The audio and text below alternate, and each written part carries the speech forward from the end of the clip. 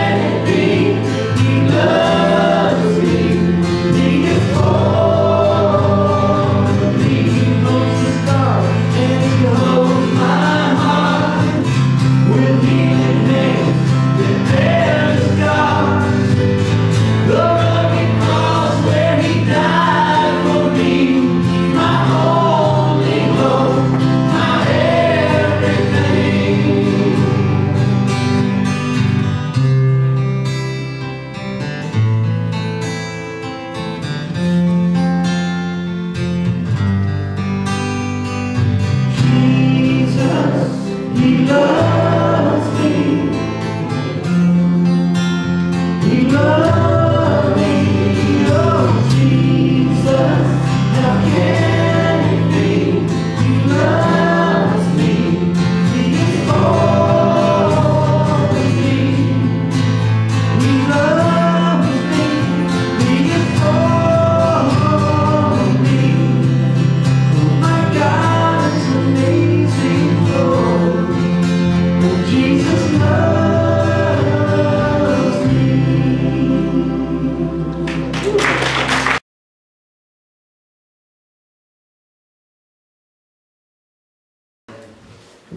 Well, praise the Lord. I'm glad to be here tonight. Did you say Ronnie Owens has already been here? Y'all know he's crazy, right?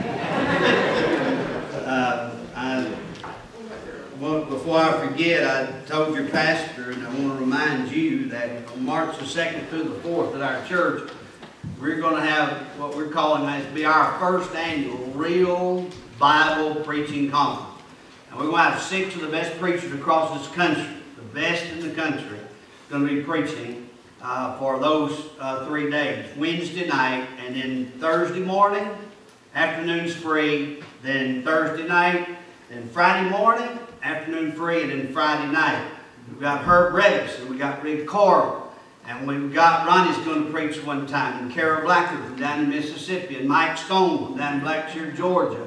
And then Jeff Laborde is going to be preaching on Wednesday night. And then Thursday morning as well. So we just got a tremendous lineup, and I want to invite any of you, if you're not working those days, you don't have to work, or at night you think you can get back home, get up the next morning. By the time you get around some of these crooks and curves we got here, you'll be about half drunk by the time you get home. But anyway, we want to invite you to come, and I believe you'll get blessed if you'll come. And I'm looking forward to it. And known your pastor for, I guess, when he was probably a teenager, I guess, been way back. And I know he's got to find Mom and Daddy, and I love them. Thank God for them. Glad God's used them. Glad God's put him in a place where He can use him. And I know he's blessed to be there. And so tonight, I'll do my best to be a blessing to you. And I always like a pulpit that's short. I can't stand tall people. There's not going to be tall people in heaven. They're all going to be short. And, I mean, it's just not going to be. If you're tall, you fix to be reduced when you get to heaven. Because the sign, I'm just telling you, that's where it's going to be. Ain't going to be no tall people in heaven. In the Bible, read, all them tall people was mean. Amen?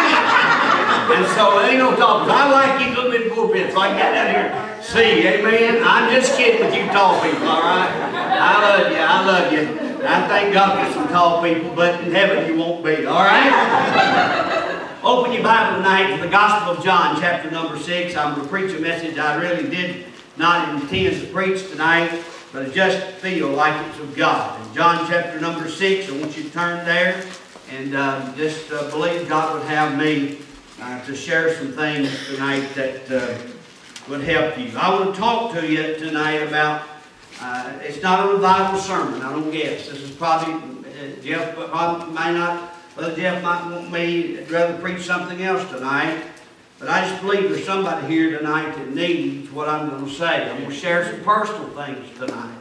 Some things that God has helped us through. And maybe maybe some of you are facing something similar. But in John chapter number 6, our Lord Jesus is being heard from now all over the country, especially in the area of Galilee.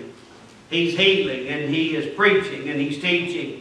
And He's causing the blind to be able to see, and the deaf to be able to hear. He's causing the lame to be able to walk, and He's causing the lepers to be cleansed. And the name of Jesus is spreading throughout the country. So everywhere He goes, He has a crowd. He has a multitude that follows Him. I've been in that country several times, and so you didn't just get in your car and drive over to go to church. I mean, you had to walk sometimes 30, 40, 50 miles, 60 miles, just to get to where you could hear Jesus preach over rough and rugged terrain. And so thousands would come to hear the Lord Jesus preach. They were the common people, the everyday people, the people like you and I that come to hear the Lord Jesus. And the Bible said in verse number 15, when Jesus therefore perceived that they would come and take Him by force to make Him a king, He departed again into a mountain Himself alone. Do you see that?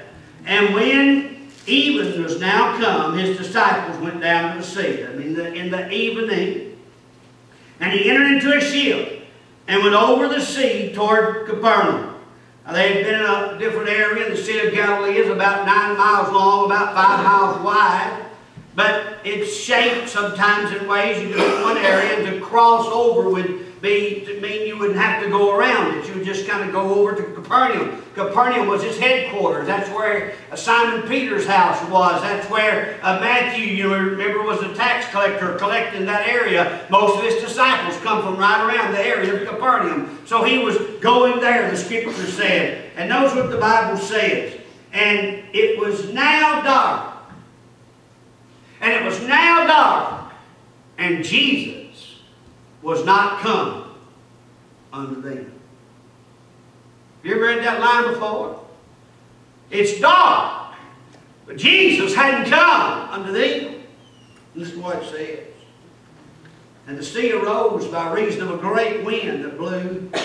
And when they had rowed about 5 and 20 or 30 furlongs, they see Jesus walking on the sea, drawing nigh to the ship, and they were afraid. But he said to him, "It is I. Be not afraid." Then they willingly received him in the ship, and immediately the ship was at the land whither they went. And tonight I want to talk to you on this subject. When God leads us in the dark.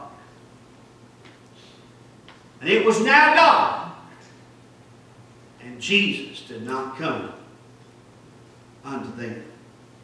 So there's a whole lot of storms in our life. And tonight we're going to talk about how to ride out the storm of darkness. Let's bow our heads in prayer. Father, Holy Spirit, I pray you'll help our congregation tonight. They've been waiting for the Word. I pray to be something, God, that will bless them and will help them to walk with you and believe you and trust you, and God, to be real to them tonight. And Lord, I know that I make a mess a whole lot of times out of what you call me to do. And I pray, God, tonight you'll help me to stay in the center of your will. And God, most of all, you'll just smear yourself on me with power tonight.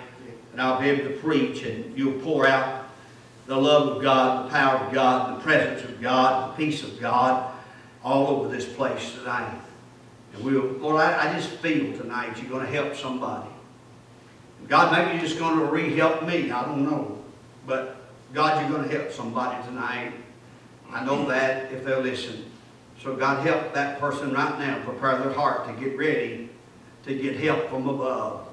Hearts in Jesus' name I pray. Amen. Amen. You know, we hear a whole lot today about surviving. You know, we even now have on our weather broadcast, surviving the storms.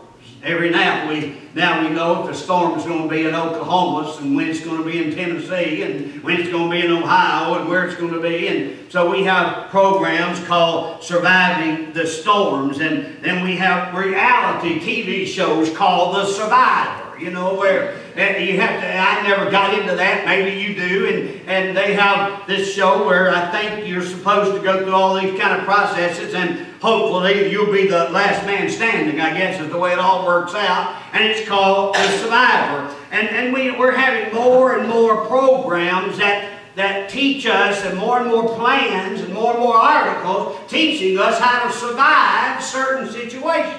And there's always somebody got a message, right? Let me tell you how to get through this. Let me tell you how to get through that. Let me tell you how to get over this, and how to survive this, and how to survive that, how to survive poverty, and how to survive sickness, and on and on and on. You have all those kinds of things. But folks, let me tell you something. In these last days, I want you to just get ready for it. Get ready for it now. The storms are not only going to come, but they're going to come more and more frequently than we ever thought we'd ever see them before. Too fast for the news to cover. Too fast for you to text about. They're going to be storm after storm after storm in your life.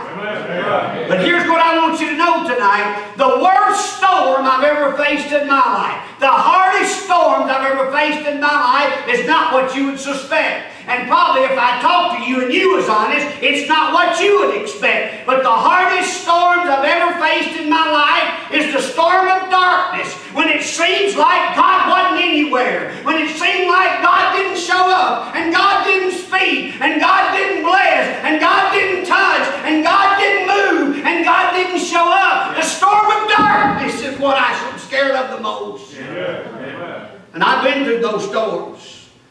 The storms of darkness. And friend, when you go through those, we don't need federal money. It won't fix it. You can fly in Obama and Joe Biden all you want to. Shoot at them on the way here for you got my blessing. But I'm going to tell you something. They cannot fix the storm of darkness. Are y'all getting this?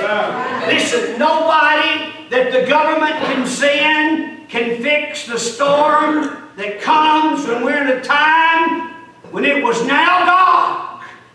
But Jesus did not come to them. That's what the Bible says. Now, I do not know about you, but I've had some days of darkness in my life, and I know Pastor Jeff has, and others of you here have. I don't understand those days. I'm just going to be honest. I don't clearly understand them. Days when your prayer seems kind of like just a bunch of empty chatter. Days when it seems like when you're preparing a sermon, it's just no word from God. You can't get anything. The deeper you dig, it seems like the harder it gets. And times when you just don't seem like you're getting any voice from God at all, and none of your prayers are getting answered, and the Bible seems just like it's not got anything to say to you whatsoever in your life, and you give it everything you've got. In fact, you even give it more, and yet the more you do, and the more you try, and the more you pray, and the more you read, and the more you witness, and the more you tithe, it seems the more useless it is. God just don't seem to be there. You ever been there? That's called a storm of darkness. Jesus, it was now dark. Jesus did not come unto thee. It's times when we don't sense His presence. Oh, you say, I don't think a believer goes to that. Don't you act spiritual on me. None of you that spiritual. There are some days when it seems like Jesus' presence is not real. There are some days when you don't sense the presence of God. Those are the storms of darkness. And when those times come, I immediately start confessing my sin. I make some up. Just anything, God, just anything to help out here. Try to pray more, try to study more, try to witness more, try to serve a little harder. Now those of you that don't walk with God, you're not going to understand this. Because you've never known the presence of God. So you wouldn't miss it anyway, because you've never known it. But those of you who've walked with God, you know it when you go through a storm of darkness. But if you've never walked with God, you're already in darkness. You're going to stay in darkness. You're never coming out of darkness until you come to Jesus Christ, who is the light. But if you walk with God, you know when all of a sudden something happens in your life and the lights go out. I can't explain it, but I know it happens. You say, well, you're just not spiritual. Well, you can say if you want to, but I will just remind you, I'm not talking about the darkness of sin. I'm not talking about the darkness of loving sin. I hate sin. I hate what sin done to me before I got saved. I hate what sin does to me now. And I hate what sin does to other people. I hate sin. So it's not the darkness of sin. It's not the darkness of disobedience, because I in my heart, I don't always do it, but I seek to obey the will and mind of God. So it's not that. It's not the darkness of eternal losses. I know I'm saved. I'm sure I'm saved. I believe I can swing across hell on a rotten corn stalk and not ever time go to hell. Amen. I believe I'm saved. I know it's not that darkness. I'm not talking about that. I'm not talking about the darkness of insecurity. I'm not talking about that. I'm not talking about the darkness of confession, because I can go to God and confess my sins, and I can believe He can forgive my sins. I don't have to feel anything. I just believe He forgives my sins because He said He would. Amen. Are y'all with me? Amen. I'm not even talking about the darkness of Satan. I'm in situations, and sometimes even in our church, when it's obvious that Satan is at work, and you can sense the presence of his evil darkness. And I'm not talking about the darkness of Satan. I've dealt with that. The Bible says in Acts 26:18, Paul said, so turn them from darkness to light, from the power of Satan unto God. I'm not talking about that kind of darkness. I'm not even talking about the darkness of sleep. The Bible tells us that we are not those who should be caught in darkness, but we are those who are of the light, right? Folks, I believe Jesus could come at any moment. I'm looking for Jesus. I'm living for Jesus. I believe Jesus is going to show up. I'm not talking about that kind of darkness. I'm not talking about that at all. What I am talking about,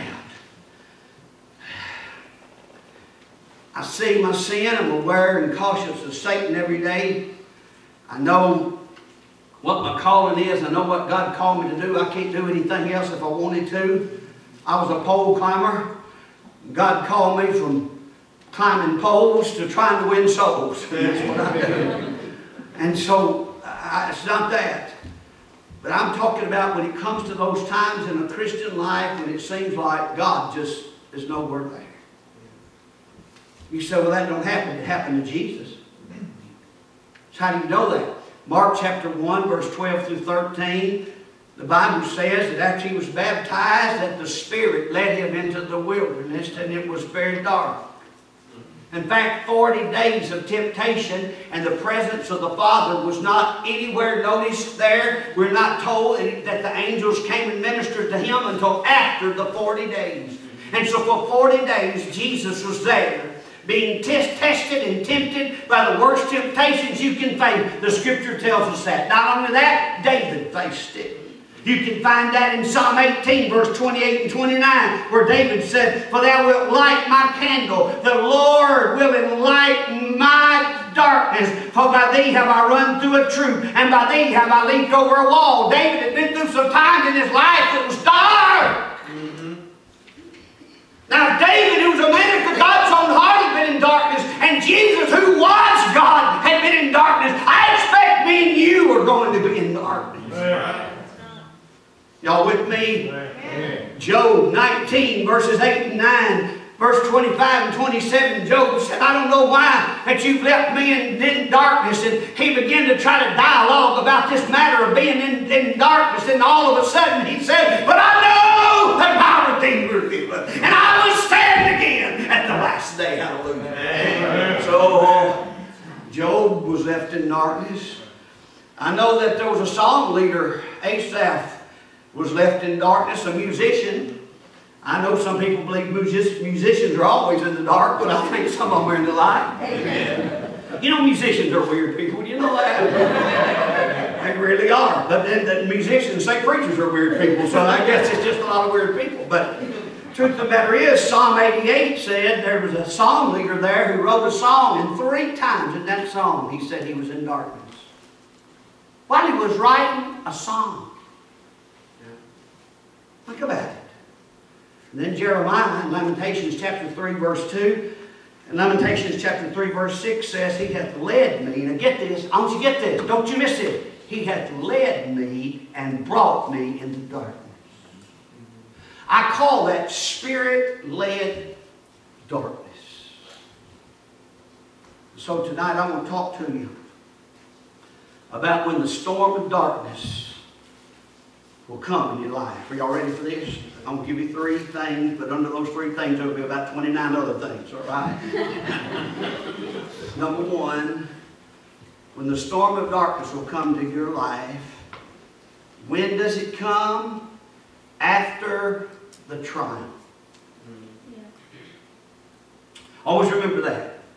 You see, after an accomplishment, after you've been successful, after there's been some achievement, after there's been some thrills, after there's been some blessings, after God has touched something in your life and things is going good. You see, you remember in John chapter 6 what went on that day? These 12 apostles had attended services all day long, and they had heard the heavenly pastor himself preach all day long. Oh, what a meeting that must have been. Amen? And you know, he had watched them feed the 5,000, and they had witnessed them feed 5,000 men, plus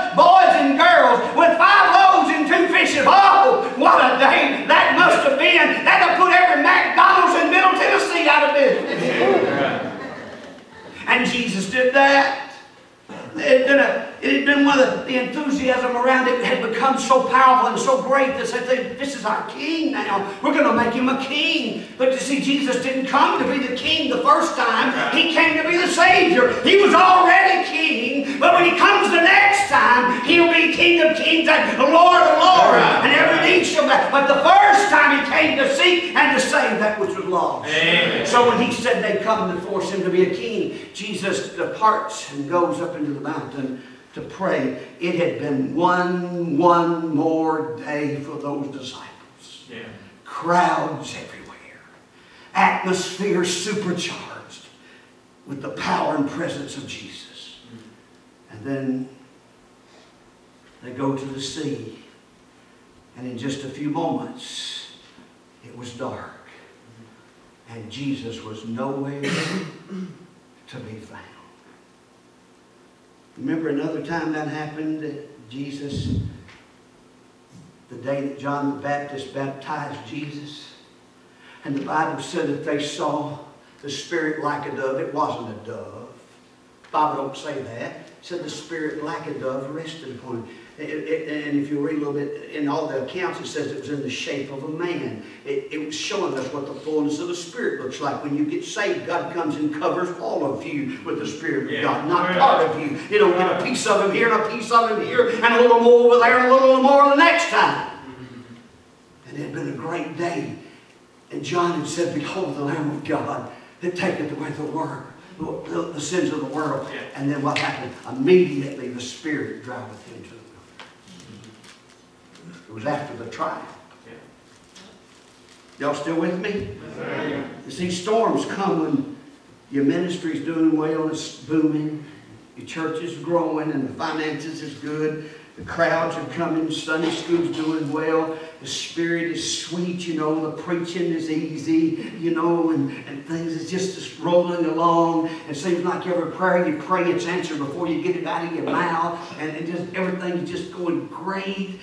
And then all of a sudden, out of nowhere, darkness. You don't know why. It's just darkness. God just cuts out. Nobody, are y'all hearing me? Are y'all? I'm telling you, it happened in the Bible. It's going to happen to you, and it has happened to me.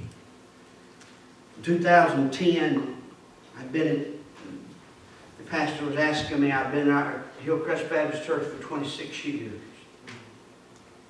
Went to that place God blessed. We had seen so many mighty things that would take me for weeks to tell it, but our church was going good. Life was good. Souls was being saved every week. We were baptizing people right and left. I had gotten my first grandkids, prettiest ones that's ever been born. And my daughter had gotten married, and then 2010 of September, the hero of my life, my mother, went home to be with Jesus. Somehow I just never imagined my life without Mama.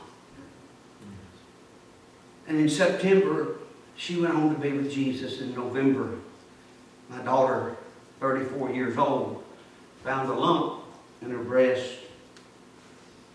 herself. She had just been to the doctor a couple of months ago, and they pronounced everything fine, and all of a sudden they check her and they say, we have to do immediate surgery. She has the fastest growing kind of cancer. It's the most aggressive cancer of the state. We've got to go quickly. So they took her to surgery, and they took out 9 tumors, some as big as tennis balls, out of my daughter. They had to cut the muscles and things all the way back, and then they took where they had to cover up the holes. They had to try to take skin from her, and so they took 17% of her stomach and they covered. Then they put her through radiation, and they put her through chemo, and then they put her through a test chemo, and she went through all of that. Then her stomach burst open where they had taken the skin, and so we went through all of that, and through it all, God just seemed blessed, but yet you wondered, God, why? just 34. I'm old, God, you just took me. So then things went along in that same year. I went to the hospital. I'd had 14 knee surgeries, and I went to the hospital to get my knee operated on. And when I went in to get my first knee replacement done, they sent me home sick. I wasn't feeling well. They sent me home after 2 days. Everything looks great, doing good. But I got an infection in my throat. I got very, very sick. They said, well, it's just strep. You'll be okay. Nobody ever cultured it. Nobody ever checked it. They just kept poking antibiotics down me, and I'd get to feel a little bit better. I'd get sick again. Finally, I got so sick one night, they called a special service at the church. I couldn't get up off that couch. My wife thought I was dying. And just at the moment they started to pray at the church, God revived me back. And so I battled that back and forth. Finally, I found myself in the hospital with pneumonia, and they come and said, you have cancer. And we don't know exactly what kind. We just know you have multiple myeloma. You also were positive for rheumatoid lupus, and you have some other kind of autoimmune disease. And you're a very sick man. Your level is at 2. And said, we don't know what to do for you. So they sent me to doctors. I've been all over the country, you know, Mayo Clinic. I go to Vanderbilt now all the time, but I've been to this doctor and that doctor and this doctor and that doctor. And everyone would said, you're finished. I lost my voice. I couldn't preach. I'd start a revival and have to quit it because in the middle I'd finished it. It'd be so horrible. You could barely understand me. And I was getting discouraged. I didn't have enough energy to make it through the day. I just could barely get up. And that's not like me. I would work 16, 18 hours a day, 7 days a week. I'd always done it. I was 59 years old. I'd never been working all my life. Never knew what it was like not to work. And things just kept going downhill. Finally, I was diagnosed with the cancer doctor that had seen my daughter. And by God's grace, God had brought her through. And they said I had polyps on my vocal cords, and he said, you're going to have to quit preaching. He said, you're going to quit pastoring your church. You can't carry this load. You can't take care of this many people. And you can't do what you're doing. You're going to have to give it up. 3 different times I've been told to quit. I said, I can't quit. I'll die trying to get in the pulpit. And so I was finally diagnosed. The cancer doctor said, Dr. Rescue just got killed by a drunk driver not long ago, 59 years old, run a red light and killed Dr. Rescue, one of the greatest cancer doctors in America. And finally he said, preacher, he wasn't even taking new patients, but because my daughter had become kind of a poster child for what had happened to her, he said, I'll see your dad, and I can't find any cancer. I don't know where it's at. I was sure I had cancer. I'd thought so for some time because of some of the problems I've been having.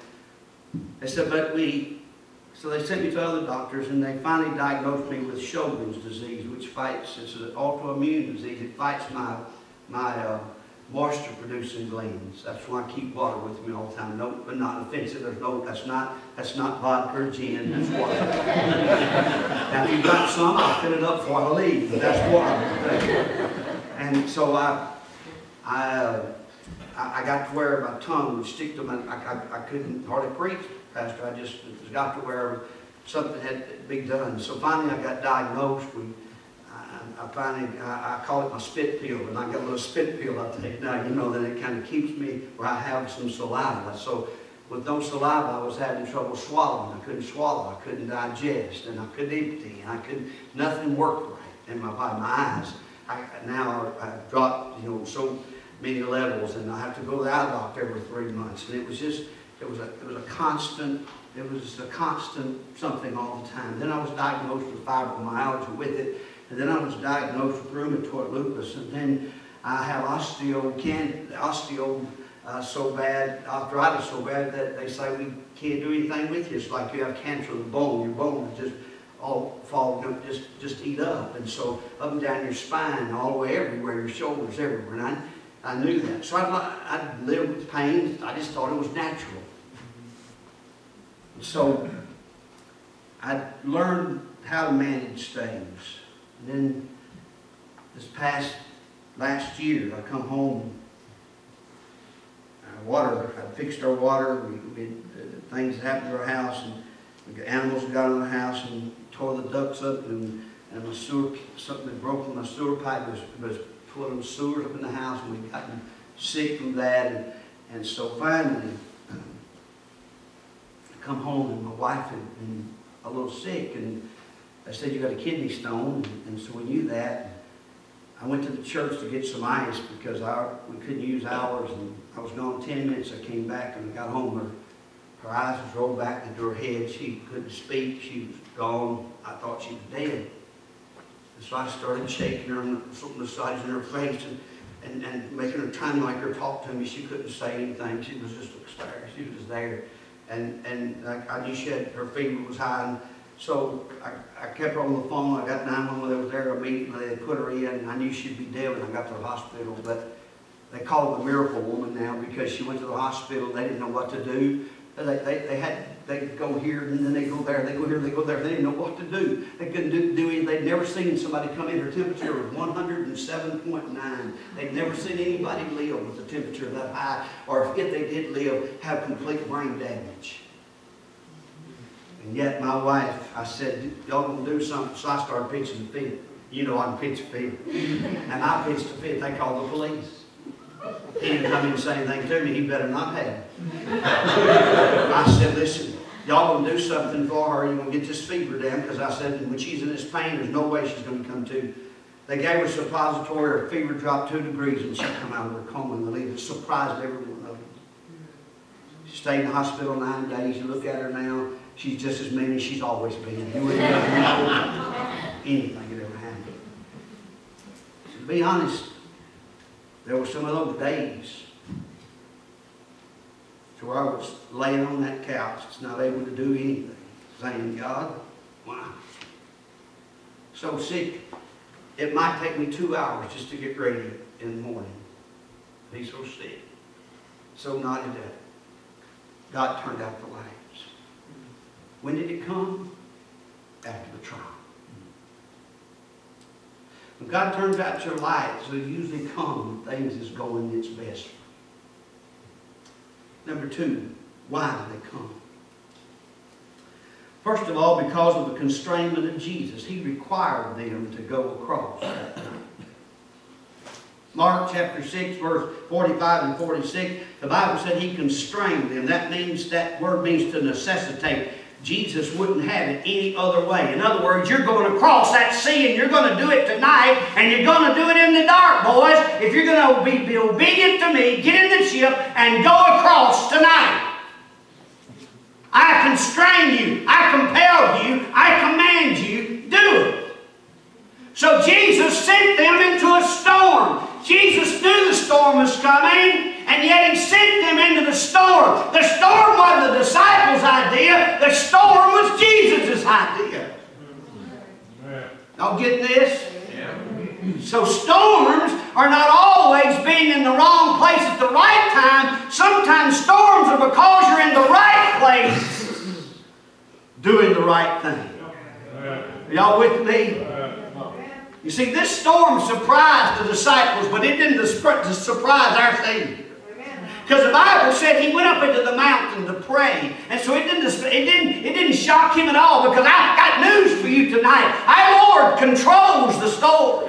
Oh, you said that's talking about the tornadoes and the tsunamis and all the earthquakes. No, no, no. I'm talking about the storms of darkness. Our Lord controls those storms. And He constrained them to go across. This storm came not because they were out of His will, but this storm came because they were in His will.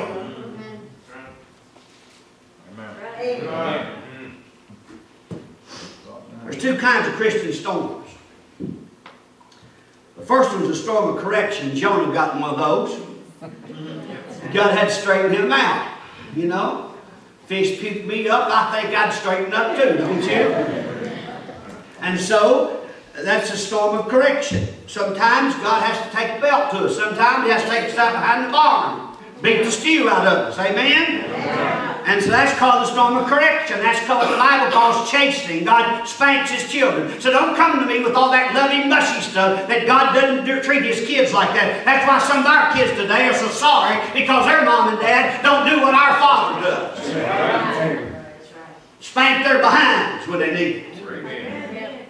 So, sometimes as a Christian, I've had my behind spanked. What about you? Amen. There's a storm of correction. But then the second thing, there's a storm of perfection.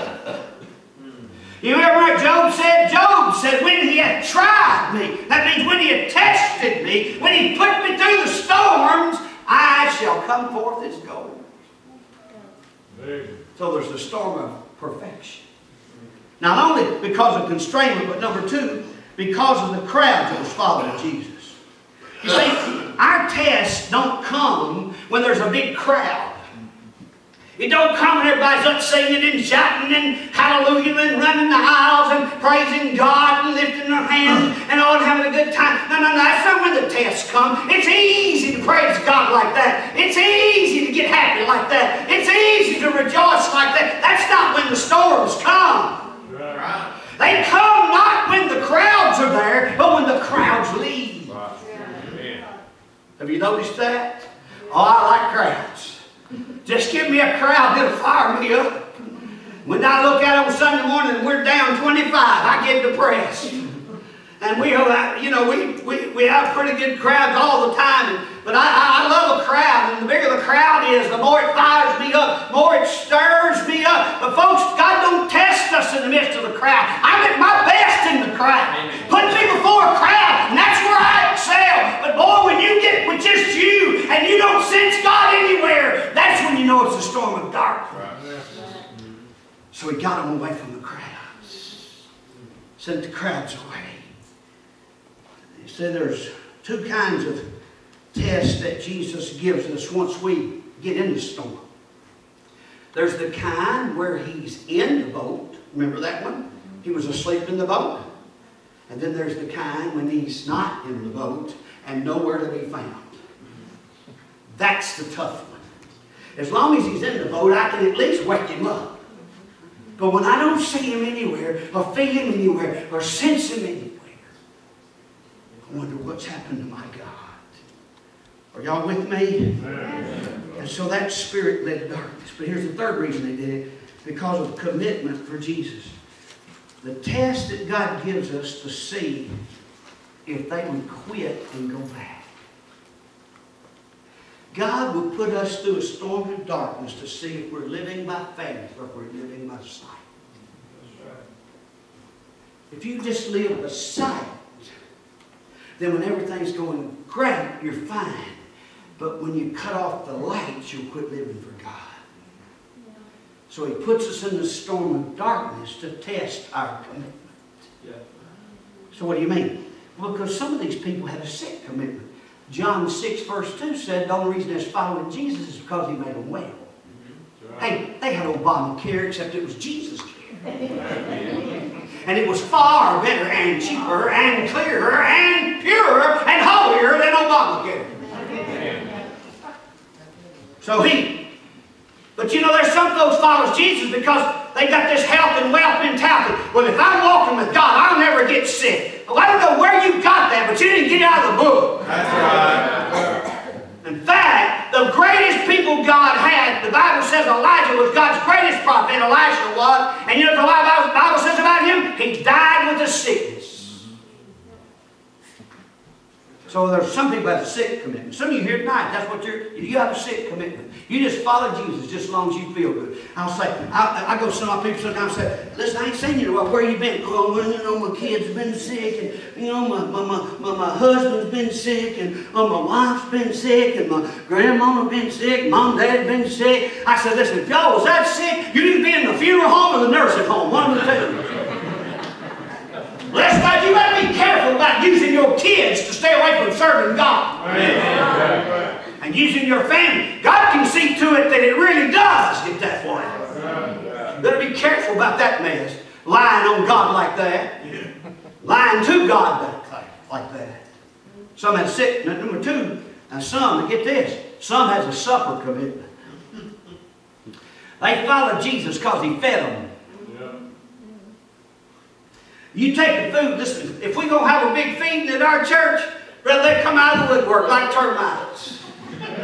Folks you never seen before, never see again. And they don't just get one plate, they get about 3 or 4 plates. If it's hot dog, if we have an outdoor picnic and hot dogs, they'll have 14 stacked up on one plate. And then they'll take them home to all their family and friends and neighbors and cats and dogs. Makes me want to beat the tar out of every one of them. They got a supper commitment. And that's what some of you got. You got a supper commitment. Well, I only come when I have dinners down there. You better be careful. God can see you might not have dinner at your house anytime. So God puts us in a storm of darkness to see if we'll follow Him even if we're sick. And we'll follow Him even if we're getting hungry. Yeah, that's right. That's right. Number 3. Some has a selfish commitment. They wanted a king. Verse 15 said, but not a Lord. Yeah. Yeah. They want a king to run things out there and make everything better, but not a Lord to tell them what to do. Right. Yeah. Some of you, you've got a selfish commitment. You only want Jesus to do what you want Him to do so you can do what you want to do. Right. You don't want to say, Lord, I am yours. And so the disciples were tested. It was dark. And Jesus did not come in. Here's the last thing I'm through. I see somebody getting nervous already. The last thing is what to do in the storm. Here's the teaching. First thing you do is you wait on Him. John 6:17 and 18 makes it very clear that they did exactly what Jesus told them to do. They went down into the sea, entered into the ship, went over the sea toward Capernaum. In other words, they did exactly what Jesus did, and even though Jesus was not coming to them, they waited on Him. You see, Jesus knew all about their plight. In the stormy darkness, you might not see Jesus, but take good word, Jesus sees you. Yeah. You see, His eye is not just on the sparrow, but thank God His eye is on us. And He sees them. And there He stood up there on the mountain and He watched them. And they're rowing, and they're rowing, and they're rowing, and the storm is blowing, and their heart is scared. And where's Jesus? Yeah. Where's Jesus? But they're waiting on Him. Surely Jesus is going to come. Surely Jesus is going to come. Then, about 3 o'clock in the morning, here comes Jesus walking on the water. Oh, praise God, He come walking on the water. I want you to remember this. If y'all don't remember everything I say tonight, remember this. Jesus is never as far away as you think He is. Right, right. So you wait on Him, because He's been watching over us all the time. Who sent Him out there? Jesus did. You think Jesus would have sent them out there if He wasn't going to watch over them? He sent them out there. Not only that, what did the Bible say He did when He went to the mountain? He prayed. So not only is He watching over us, He's praying for us. I'm glad I got somebody tonight, hallelujah, I know praying for me. Yeah, right. I'm glad I know somebody is watching over me.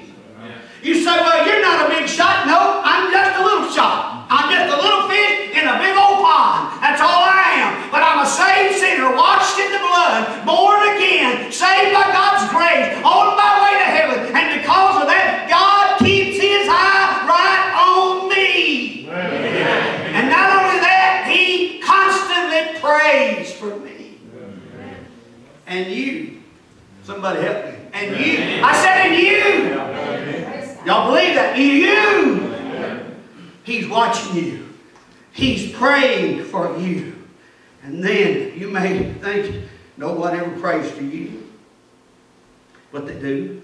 You remember, it's not in John, it's not in the gospel I read tonight, but it's in Matthew or Mark or Luke, the Mark's account, I believe it says, that He comes walking to them on the water, and one of them said, it's a ghost. He's a ghost. He's a ghost, Mom! It's a ghost coming in the store. My little granddaughter, now she's about 6. She's a puffy little gal, and when she was younger, she used to run around the house, and I was laying on the couch, and she'd say, you know, I'm going to play monster. And so I'd lay down on the couch, and she would go, and she'd say, I'd pretend I was asleep, and just like I was sleeping. And she'd go and she'd start to count. She'd say 1, 2, 3, 4, 8, 12, 16. Here I come! And she'd come to me and she'd start tickling me on the leg, tickling me on the arm, tickling me on the ear. And I'd just lay there, and then all of a sudden I'd jump up and I'd go, ah, I'm a monster! She said, you're not a monster, you Papa! You see, folks, listen, a lot of us think the monsters in our life is out to get us when it's only Jesus coming to save us. That's right. In the darkness of our storm. But there's the second thing. He's coming to us. They looked up. Not only was he watching them, not only was he praying for them, but he was coming to them. That's what verse 19 says. He's the master of the sea. He comes strolling across the water like he'd walk across a grassy slope. You say, what does that mean to me? That means one of these days he's going to come for me. And I'm going to walk on up through the sky. And I'm going to walk on the clouds when Jesus calls. Because he's coming for us. Are y'all with me tonight? Is he coming for you? If you were to die right now, do you know for sure you'd go to him? When he comes to your house tonight in your sleep, if he were to come for you, do you know you'd go to heaven? If he were to cry tonight, come up my child, do you know you'd go up with the church tonight? Do you know he's coming for you? Yeah. Or is he sending allowing some demons to stand around you, and the moment you cease to breathe, they'll drop into a burning hell? Is he coming for you? He was coming for them. And then fourthly, he will save us when he comes. John 6:21 said, at that moment, verse 20, fear disappeared. He quieted their fears. Their struggle was over. All their working and rowing and struggling could not accomplish what his presence could immediately do. Isn't that blessed? If you can't shout about that, I can. I can shout about that. You say, well, the first thing I'm going to do is wait for him. Well, the second thing I'm going to do is work for him. You know what they was doing while they was in their darkness? Here's what they was doing. Rowing and toiling. Rowing and toiling. Toiling and rowing. Toiling and rowing. That means they was working and rowing. Rowing a boat's hard work, especially in a storm. And they just kept on rowing. And, you know, all they had to do to go back to the other side was quit rowing. And the wind would have blown them right back where they came from. And so, but they said, no, no, no, no. Jesus told us to go to the other side. And we're going to the other side. And we're going to keep rowing. And we're going to keep toiling. And we're going to keep working. And we're going to keep working. One of these days we're going to get to the other side. And so until Jesus comes, you know what you're going to keep doing? I'm going to keep preaching. I'm going to keep praying. I'm going to keep studying. I'm going to keep loving. I'm going to keep giving. I'm going to keep witnessing. I'm going to keep trying to get folks saved. Yeah. Listen, why? Because I'm working for him. Amen. Are you working for him? Amen. One day. Thirdly, you have to will to him. He'll go and buy your boat if you don't invite me. He come walking by, and one of the passages says, he would, as if he would have went by. Here's the deal. You have to will him to come into your boat. He will not come into your boat if you don't want him. I don't care what the bunch of Calvinists says. That's right. I don't care what that crowd says. I believe what Jesus said. That when he went to the cross, he died for the sins of the world. That's everybody, best I can figure out. When he said, whosoever will, let him come, I believe whosoever will can come. It's the whosoever won't comes that I'm worried about. got a will to heal. You got a will to heal. I like it when one of my parents came to me the other day and said one of our little kids gets saved. People make fun of me because in Bible school, we have a great, huge, big Bible school, and every day we build up to it, and on Thursday every year, I get down and I just kind of preach to the children best I can on their level for about 15 minutes, and I give an invitation and invite them to come to Jesus Christ. And then on Friday, I come back up and I clean the gleanings of the field, what was left over. And so this year we had, about 70 or 80 kids, 90 kids saved. I'm not sure what it was. Oh, yeah. And people would say, I mean, last year I think we had over 100. And the folks will make fun of it. They just get them kids over there, mess them up. Them kids don't know how to be saved. They're too young to be saved. Well, you tell me where that at in the Bible. Last I checked, the convictor's the Holy Ghost. Last I checked, the Savior is the Lord Jesus Christ. Last I checked, He don't have to check with us to save anybody. Amen. Amen. And so, those little kids, one of my parents came to me that day and said, they was telling me she was 6 years old. She went to church and, went to school. And the teacher said, now, what did you do over the summer? And so everybody had to get up and tell somebody what they did over the summer. When they got to this little girl, she stood up in the chair. And she said, well, this summer, I was a lost and dirty and mean and vile and ugly sinner. But Jesus came into my heart and saved me this summer. I thought, well, she had been up here, joined her, smoked no dope, but she knew she was a sinner. And she knew He was a Savior. Folks, I'm telling you, He's coming to you. He's coming to you tonight if you'll let Him. He'll come in here tonight if you'll let Him. If you don't, one of these days He'll come for those who did let Him, and those who didn't will be left. Are you ready for the storm? Because if you hadn't had one, one's coming. There'll be a time when you don't sense much God. You wonder what's going on. Can't figure it out. Can't explain it. Just don't know what to do. Say, God, I love you. I've never quit loving you. Why is these things happening? Where are you? God, why don't you do something? Why, God? Where are you? Just remember, He's watching you. He's watching you. He's praying for you. And if you'll keep rolling and toiling, He's coming to you. Yeah. And in your storm of darkness, this is what I've found. I've had more power than I ever dreamed because of going through the storms of darkness. I've had people say to me, preacher, I don't know I could have made it had I not watched you not quit. Some of you quit. You just quit rolling. You used to sing in the choir, but you quit.